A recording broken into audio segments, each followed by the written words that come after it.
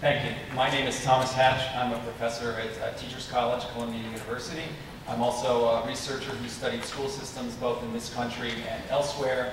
I'm also an educator and a parent of 3 children here in the New York public schools. The message I have today is fairly straightforward. We have to be realistic about what it will really take to make improvements at every level of the system, and that's going to require all of us, those both inside and outside the system, outside of education, to figure out how to work together, whatever our political and personal differences. So, for example, considerable time and energy today is spent in partisan debates about policies that often focus on individual teachers, recruiting more of them, or finding better ways of evaluating them.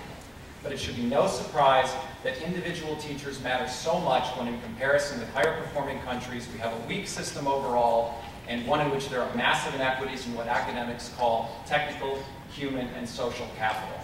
So in answer to the question, what does it really take to improve schools, I argue that it takes much more than a focus on individual teachers.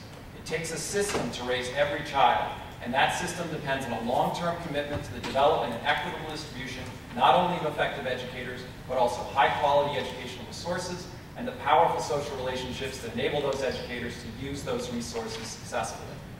So let me just mention 3 ways that we can work together towards such a system. First, we can focus on community development projects, particularly using the building and renovation of school facilities, not only for school improvement, but also for economic and community improvement as well. Second, we can shift our focus from recruiting and rewarding individual educators for 1 year of performance to fostering productive work climates and assessing collective impact over a period of 3, 4, or 5 years. And this picks up on some of the previous comments. Assessment systems like those in Finland that sample the performance of groups of students each year, rather than testing every student every year in multiple subjects, not only reduces the substantial cost of testing, it can also create incentives for educators that help to promote collaboration and the development of the collective responsibility and common commitment that's so essential to improving education for all students. Furthermore, we can make visible what students' experiences and work is like in schools. Too often, the only representation of that work and their experience are those test scores, and that's insufficient. One simple way to try and make students' experience in schools visible is to collect samples of students' work and compare the levels of rigor, engagement, and creativity in that work and the kinds of work demanded in high-performing schools, colleges, and workplaces.